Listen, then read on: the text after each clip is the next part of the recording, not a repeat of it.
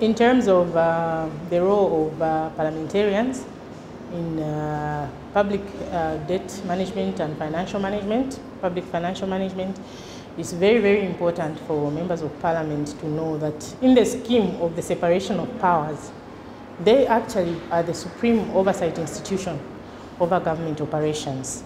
So they act on behalf of the people, so they have a big responsibility, and it's very, very important for them to appreciate the role that they have to play, because they are elected to serve the people that elect them.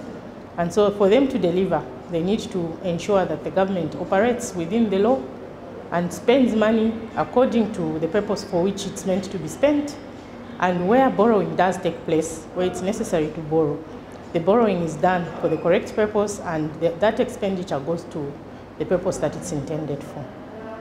As regards organizations such as Aphrodite and the need for them to target female members of parliament, it's very, very critical, because as an institution that supports members in terms of capacity building, it's important for female members of parliament to be capacitated to understand that they actually represent the voice of the voiceless.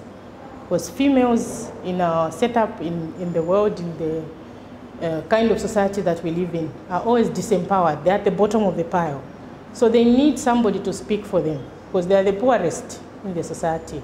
They are disempowered. They need to be picked up. And members of parliament, as particularly female members of parliament, actually have a voice that can articulate the issues that affect those at the bottom of the pile, the disempowered, especially women and children.